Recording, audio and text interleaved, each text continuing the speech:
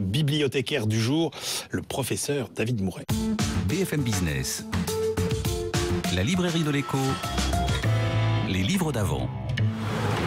On retrouve notre bibliothécaire du jour, le professeur d'économie David Mourey. Bonjour David. Bonjour Emmanuel. Alors David, aujourd'hui, puisqu'il est beaucoup question de climat, vous avez sorti des étagères un classique du genre. Oui, un livre de Nicholas Georgescu-Roegen, un monsieur roumain, qui a vécu entre 1906 et 1994, qui s'est intéressé à la nature de la science économique en publiant dès 1966 un livre qui s'intitulait « La science économique, problèmes et difficultés », qui commençait à remettre en cause le paradigme dominant en économie. Et donc, quelques années après, en 1971, il a écrit un livre qui a été publié sous le nom « Décroissance ». Entropie, économie, écologie. Alors dans ce livre, il essaie de montrer de manière théorique et scientifique comment la science économique a exclu de son champ d'analyse pour l'essentiel les questions environnementales. Alors, le livre n'est pas facile à lire, mais il est très riche d'enseignements. On peut ne pas être d'accord, mais en tout cas, ça relève de l'incontournable. C'est-à-dire que la façon dont le professeur Nicholas Georgescu-Roegen explique les liens entre l'économie et l'environnement en s'appuyant scientifiquement sur les liens entre la science économique et la thermodynamique, et notamment le second principe de thermodynamique, la loi d'entropie. En fait, il nous explique que le processus économique, le processus de croissance, fait que l'utilisation de l'énergie crée du désordre, crée de la désorganisation qui se traduit en matière environnementale par de la destruction, et que c'est irréversible. Et que dans un monde clos, on ne peut pas l'éviter.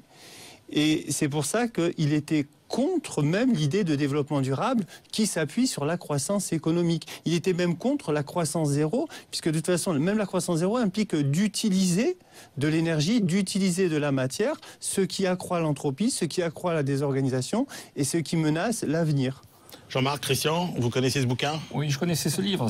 D'ailleurs, il est assez intéressant parce que c'est une époque très très particulière où on utilise la thermodynamique un peu partout en économie. Donc, il y a une théorie de l'inflation par la thermodynamique, il y a une théorie du fonctionnement des marchés financiers par la thermodynamique. C'est assez intéressant de voir comment, et donc je le relirai, comment ça a vieilli. C'est-à-dire, est-ce que ça a bien vieilli, cette utilisation systématique de la thermodynamique, ou est-ce que ça a mal vieilli, sachant qu'à l'heure actuelle, les gens qui sont fascinés par la physique en économie sont en train de se pencher vers les équations de Maxwell, l'électromagnétisme, et comment est-ce qu'on pourrait le basculer vers l'économie. C'est un grand classique de la pensée, enfin des non-liens entre économie et environnement. Alors, j'ai plus le titre en tête, mais sûrement les auditeurs, téléspectateurs pourront retrouver. Il y a un petit livre qui est sorti l'année dernière, qui est une introduction à l'œuvre de Georgescu-Roegen et qui est vraiment beaucoup plus simple, qui permet d'entrer, qu'il vaut mieux lire avant d'ouvrir ce livre un petit peu difficile. David, pour terminer, alors il a bien vieilli ou mal vieilli finalement? Ça, j'en sais rien. Ce que dit Christian est très important.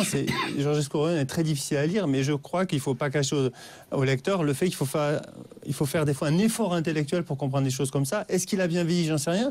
Je me souviens juste que Paul Samuelson, qui avait préfacé un de ses livres, avait dit si vous avez lu ce livre et en tant qu'économiste et qu'après ça vous remettez pas un petit peu en question, c'est qu'il y a vraiment un petit problème.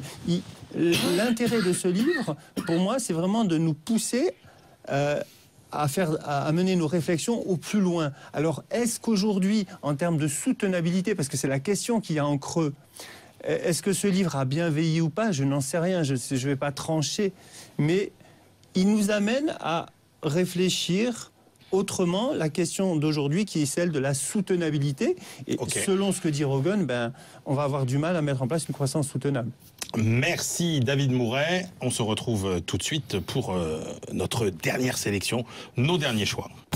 BFM Business, la librairie de l'écho. Les livres de la dernière minute. Quel est votre choix de dernière minute, Christian Chavagneux? L'Afrique pour les nuls. Jean-Joseph Boileau, Raman Idrissa, cette collection pour les nuls, bien sûr. Et donc, c'est vraiment une introduction de base à ceux qui connaissent absolument rien à l'Afrique. Donc, les étapes obligées, la géographie, l'histoire, la démographie qui est analysée de manière très, très pertinente, les migrations internes, les migrations extérieures, l'urbanisation, la fenêtre démographique dont pourra bénéficier l'Afrique dans les années qui viennent. Un long chapitre historique absolument passionnant passionnant. Et puis, un très très long chapitre économique qui nous permet, sans tomber dans l'optimisme BA, afro-BA, de dire quand même quels sont tous les outils, tous les atouts dont pourrait bénéficier, dont bénéficie déjà aujourd'hui l'Afrique pour demain. Tout un chapitre de géopolitique. Et puis, dans cette collection, on finit toujours par les 10 plus grands auteurs, les 10 lieux, etc. C'est vraiment intelligent, c'est très limpide, vraiment à réserver à ceux qui ne connaissent rien à l'Afrique. Mais si vous voulez un premier livre pour rentrer dans l'Afrique, c'est écrit de manière extrêmement limpide. Ouais, c'est une belle collection.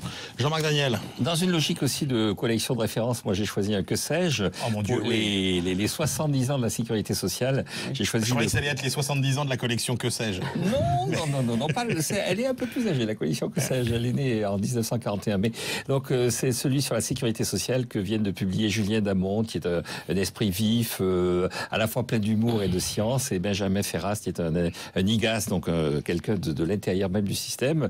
Et donc ils décrivent de façon à la fois précise et détaillée le fonctionnement de la sécurité sociale, avec à la fin quelques pistes sur la réforme de cette vieille dame, parce qu'à 70 ans, on commence à être une vieille dame. Oui, et puis un peu de pédagogie sur la problématique de la sécurité sociale. Oui. Ça fait pas de mal. David Mourey, votre choix de dernière minute. C'était le livre qui a sorti il y a quelques mois de Éloi Laurent et Jacques Lechypre, qui sont chercheurs à l'OFCE, Un nouveau monde économique, qui pose la question de manière très claire de la mesure du bien-être et de la soutenabilité.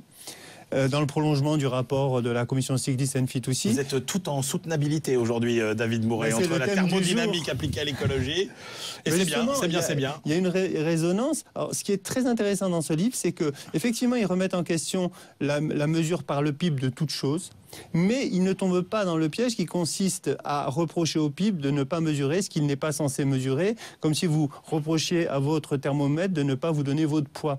Donc l'intérêt de ce livre, c'est vraiment de dire il faut d'autres indicateurs complémentaires. On ne faut pas jeter le PIB avec l'eau du bain, mais il y a besoin d'autres indicateurs de bien-être, de soutenabilité. C'est une réflexion saine, on va dire, la réflexion sur les indicateurs. Voilà, et surtout c'est fait dans un langage très accessible, comme je le dis, qui se situe dans le prolongement des travaux de votre choix du livre d'avant. Oui, Emmanuel, mais on ne peut pas faire l'économie de la lecture du livre de Georgescu-Roegen. Absolument. Allez, moi je termine avec un livre qui est un livre à avoir sous le coude, qui est un livre qui était sorti il y a 2 ans, mais c'est une réédition. On n'en avait pas parlé à l'époque, la librairie n'existait pas. C'est Jean-Hervé Lorenzi, Michael Bérébi, un nouveau monde de violence, non pas un nouveau monde, un monde de violence tout court. Tous les grands sujets sur l'économie mondiale jusqu'en 2030 sont résumés. C'est un vrai petit outil de travail très bien fait. C'est chez Erol. Voilà, c'est la fin de cette librairie de l'écho. On vous dit tous à la semaine prochaine. Et d'ici là, bien évidemment, bonne lecture.